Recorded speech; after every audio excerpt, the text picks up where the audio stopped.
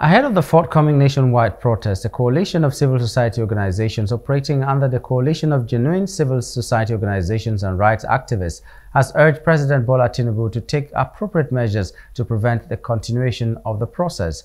This statement was made during a press conference at Ijaye in the Ifako Ijaye local government area on Tuesday in Lagos State. The coalition affirmed its decision to proceed with the planned protest due to the prevailing hardship in the country, despite not being the primary organizers.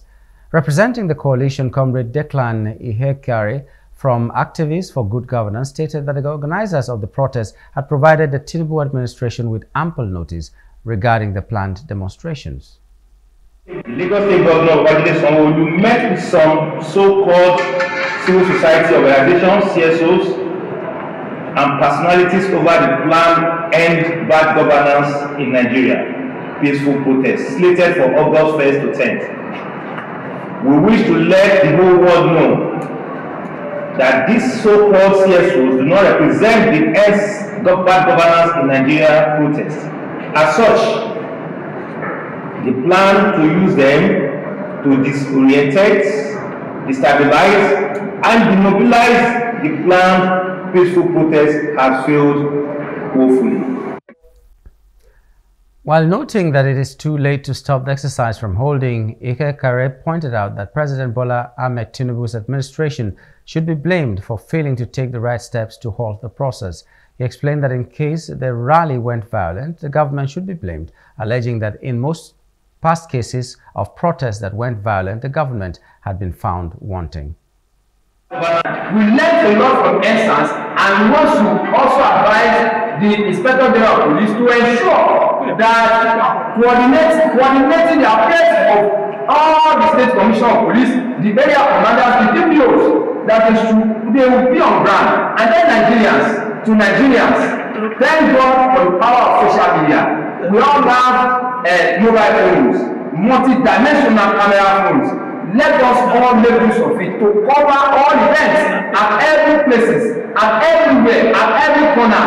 We will be interested to see the faces of people that will unleash terror on the pride, especially Lagos State. But the major thing that we are seeing as a threat to them, which is our joy, is that we want to make the world know our pain.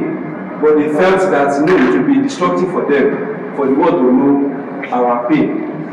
I don't know, for today in this country, in this Nigeria, no household has not felt the impact of what we are talking about. We are saying hunger. And if we truly will know, if truly we mean, and we know what hunger is. What I'm saying is that the protest is tagged a peaceful protest, and nobody should require it to be a violent protest. And is allowed as enshrined in our constitution. Mr. President should respect Nigerians for that.